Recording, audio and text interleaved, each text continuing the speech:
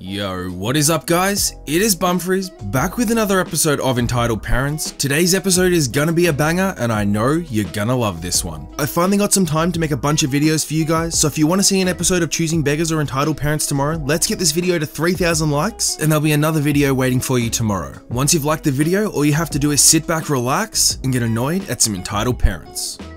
For some background, I live in a rather quiet apartment building, but as soon as this crazy lady moved here, I knew that my situation was gonna go belly up. I always try my best to be kind to my neighbors, and it wasn't any different for the entitled mum. I enjoy having small get-togethers in my apartment with a couple of my neighbors, so when the entitled mum and her annoying as hell kid moved into the building, I decided to invite them to a weekly Friday adults only game night. The party was set to begin at 7, but the entitled mum came a good hour late. Our parties are adult only because we have a lot of alcoholic beverages and some other things set out. The entitled mum, however, decides to ignore the clear as day rule that kids aren't allowed, and she decides to bring her little brat to my house. As soon as I see the kid, I tell her no kids allowed, but then she goes and says, it's okay. He has my permission. I sighed and asked her to come back in 10 minutes. Now, me and all of the neighbors have to clear all of the alcohol and pack them in the cupboards. She and her little brat come back in 30 minutes and immediately start eating all of my food. I'm a really non-confrontational person, so telling them to stop was a big no-no.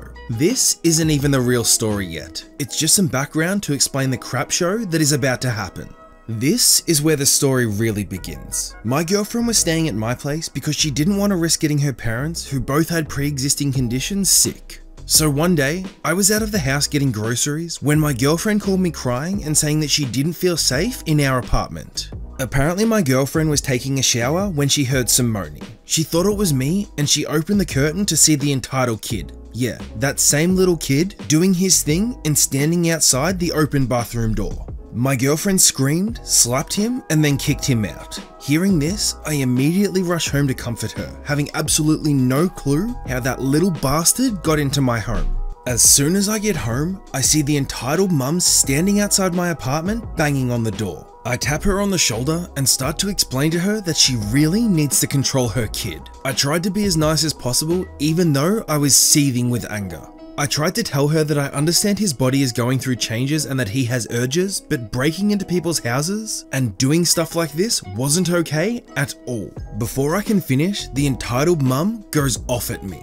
She starts screaming that her son didn't break into anyone's house and that my girlfriend had no right to hit him. She said she was going to call the cops and tell them that we assaulted her little brat. Even though at this point I'm literally seeing red, I try my best to remain calm and ask her how her mistake of a son got into my house. The entitled mother starts screaming at me, and in her anger she lets it slip that during my neighborly meeting in the background section, she took one of my apartment keys, and my brain just shuts off. My girlfriend comes out after hearing the commotion and apparently heard that the entitled mum stole my keys, and my girlfriend goes off. She says that she's calling the cops for stealing, breaking and entering, and invasion of privacy.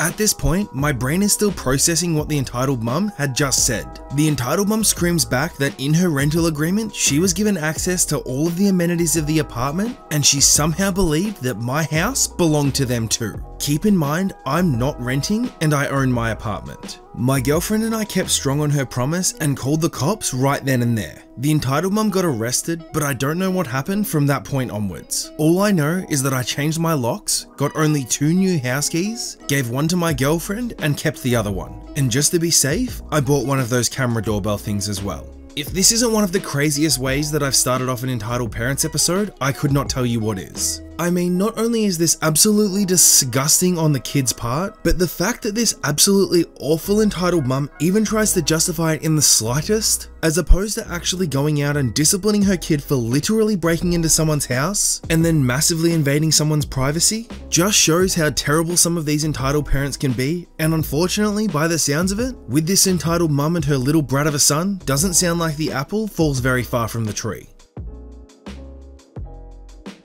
It was my day off, so I brought my pup to the park. There was nobody else there, so I was kicking a soccer ball around for her and doing some little shuttle runs since I needed to work out too. After we had been there for about 30 minutes, I noticed a family. A dad, a mum, 2 kids, and a small dog standing near the fence looking like they were waiting to go in. I didn't really think much of it and kept playing for about 10 more minutes. When we were leaving, the dad stopped me at the gate and said, "You shouldn't be here. No aggressive dogs are allowed." I was confused because my dog was the only dog in the park, so how could he have been considered aggressive? I was also a little offended because when I first adopted my dog, she was reactive, specifically to bigger dogs that ran up to her very quickly or tried to mount her. But I'd been working with a professional trainer as well as my dog sitter who owned big dogs, and she no longer growls or shows teeth when a big dog approaches her. Just note that I wasn't taking her to the dog park during her training, and even now I stay close by when a big dog approaches her just in case. So I said to him, "How is my dog being aggressive? She didn't even notice your dog there." So he responds, "That's a pit bull, right? Pit bulls are an aggressive breed. I'm sick of constantly seeing pit bull owners who think they own the park." Now, there are a lot of pit bull mixes at the park, especially during busy times like after work, but I've never seen anyone acting like they own the park as he describes it. So I said to him, "The sign doesn't say no aggressive breeds. It says dogs demonstrating aggressive behavior must be leashed and removed immediately. My dog wasn't acting aggressive, so there isn't a problem." He threatens to call the city and have me banned permanently from the dog park. I said, "You don't know my name. What are you gonna say? There was a pit bull and an owner alone at the dog park? Good luck with that." He kept trying to talk to me, but I just ignored him and walked home. I hope he and his family enjoyed the dog park. You know, when it comes to something like this, I actually understand that there are people out there who are genuinely scared of pit bulls. I'm sure they've seen videos where pit bulls have been aggressive and a magnitude of other things to justify their fear of pit bulls, right? And that's absolutely fine. But here's the thing, you have the ability to just keep your dog on the leash. Don't go near the pit bull if you're so scared of it. Just because you're scared of a pit bull because you think it's an aggressive breed, it doesn't mean other people do as well, and it doesn't mean that you have the right to try and control not only what other people do, but how other people should feel as well. I mean, seriously, if you don't like chocolate, you just don't eat chocolate. You don't go around telling other people that they shouldn't eat chocolate either just because you don't like it. I guess the simple concept of mind your own business just goes way over the head of an entitled parent. So, I was at Dave & Buster's with my husband for a date night. I'm playing one of those games where you shoot a coin down a slot and hope it results in pushing multiple other coins off the edge to get tickets. However, Dave & Buster's no longer gives tickets, and you have to insert your game card when you're done playing to receive your ticket credits. I'm the only one playing on one of the machines, and there are 5 other empty machines that others could sit and play at. All of a sudden, a woman is standing behind me and she says, "Excuse me, but you've been playing this game a while, and my son, who is probably about 6 years old, deserves a turn." Of course, I pointed out that there are 5 other identical games available, but that is not good enough for her. She says, "I see you have well over 400 points on this game, and it is clearly the lucky one." I try to stick it out, but she is breathing like a dragon behind me, so I decide to leave it. It simply is not worth it. I'm not even halfway out of my chair before this little kid is in my chair. No kidding, we touch butts as I'm sliding over. The entitled mum pushes me out of the way and I say, "Excuse me, but I need to put my card in to get my tickets." The friggin' entitled mum takes her son's card and shoves it in, looks at me and says, "Sorry. He is playing now and they are his tickets. You are clearly too old to be here anyway, and my child deserves them more." I was 24 at the time, and this is Dave & Buster's, who cater to adults. It's not some frickin' Chuck E. Cheese. Now, I'm not one to cause a scene, but I had spent a lot of my credits on that game. Of course I went to security and threw a fit. They went over to the woman and told her that she needs to let others take their tickets before playing, but of course she played dumb. In the end, they gave me twice as many tickets as I was supposed to get, but also let her keep the ones she stole, most likely to avoid a huge blow up. I can't believe how arrogant people are. I guess this is just another one of those entitled parent stories where these entitled parents literally think it's okay just to steal other people's things. I mean, the entitled parent in the first story just stole someone's key. The entitled parents in so many other stories have taken people's Nintendo Switches and various other items. It seems to be a trend with entitled parents to think that they're entitled to literally everything that everybody else owns, but I suppose that's what makes them entitled. I guess at the end of the day, the big takeaway is, it's not the entitled parents' responsibility to raise their own kid and get them things that they want. It's everybody else's responsibility, and everyone else should suffer as a result. I'm a 23-year-old female with 2 young nephews. I enjoy reading. I have a home office / library that has half the room as bookshelves filled with books of all kinds, from school textbooks and research books to fantasy and children's books. I'll admit, I am a bookworm. Anyway, my nephews have started reading a lot more, so I decided to buy them some of my favorite books to read as a child. Books like The Magic Treehouse, Geronimo Stilton, and The Enchanted Castle, etc.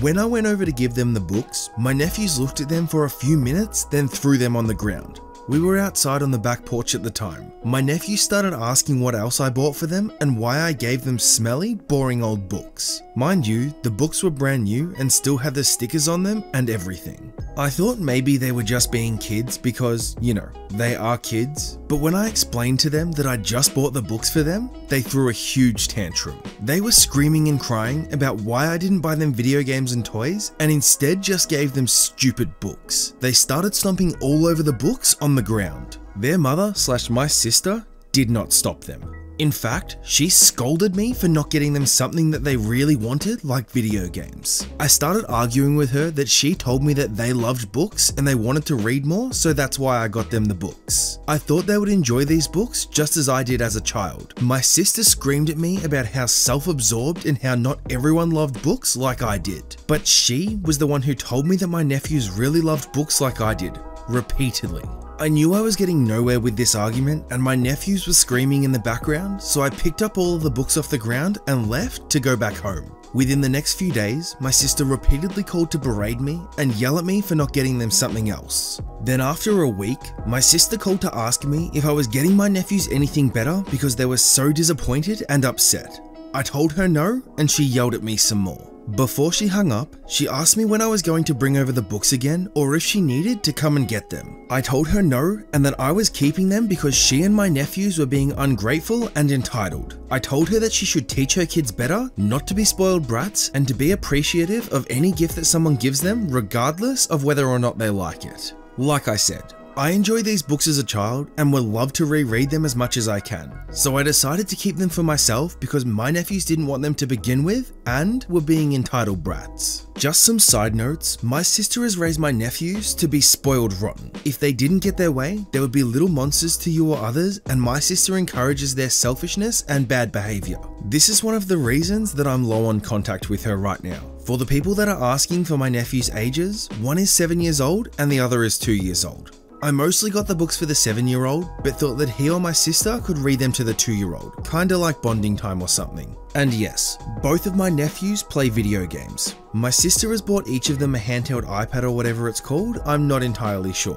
I didn't even know that such a thing existed until my nephews were a little over 1 year old. They were both taught how to use them as well as YouTube, kids TV channels, and Game Boys. I've ranted about young kids using technology in another sub before. When I was a kid, we played outside. My 7-year-old nephew knew how to use basic internet and computer at the age of 2.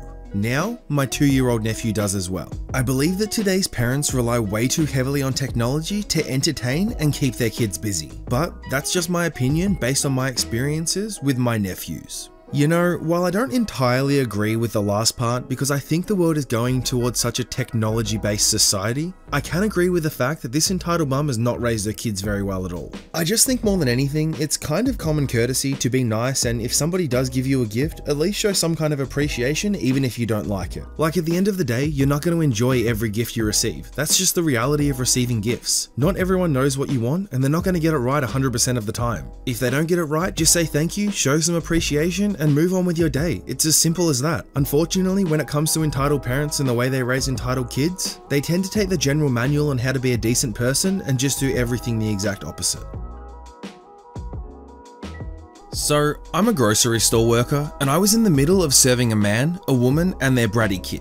This is going to be our entitled mum and our entitled dad. Suddenly, our customer service worker made an announcement that she needed a first aider to attend the front of the store as soon as possible. This was my job, as I was the only first aider in the store at that time as far as I knew. Luckily, it turned out there was someone else who was trained. I called over my supervisor and she gave me the go-ahead to leave and attend the call, and that she would take over my till and continue scanning the shopping. As I attempt to leave, the entitled dad decided to block me in behind my till with his trolley saying, "We've been waiting here for ages in this queue and our son is exhausted." You are going to finish this shop before you go on your break or whatever you're going to do. I explained to him that I was needed at a first aid call, but he wouldn't budge and I wasn't allowed to touch him to budge past. My supervisor was demanding that I get let out, and every time they continued to refuse to let me go, saying that we could have finished it by now if we weren't messing around. Eventually I gave up and just scanned through all of their stuff as fast as I could with little care and then ran to the front of the store. Luckily my colleague had attended the call and it was nothing serious, but man, imagine if it was something more serious. You know, at this point, I'm not even surprised that an entitled parent is willing to put somebody else in danger for their own selfish needs. But over something so simple, where the manager literally could have just taken over, a story like this is absolutely absurd. Like, it would have been literally no inconvenience to the entitled parent for this person to just walk out of the till, let the manager walk in, and continue along with their shopping. But I guess when you're an entitled parent, you don't see the world in the same way as everyone else, and you've got this delusional thought that the world revolves around you. I honestly just don't know what else to say. Entitled parents are just a different breed. Alright everyone, that is that for today's episode of Entitled Parents. I just want to start off by saying thank you so much for watching and I hope you enjoyed the video. If you did enjoy the video, like I said at the start, don't forget to smash that like button down below and another video will be coming tomorrow if we can hit 3,000 likes. I just want to thank everyone for their patience with me as well. More videos are absolutely coming in the very near future, but I've just had a lot going on between work and home life and everything in between. I'm not going to drag this outro out though, but what I will say is on the screen right now you will see 2 of my previous videos, both of which I would highly suggest you watching. If you enjoyed this video, I can guarantee you're going to love those as well. But that is going to wrap things up for today's episode of Entitled Parents. I just want to say again, thank you so much for watching. If you're new around here, don't forget to subscribe and I'll see you guys tomorrow for another video.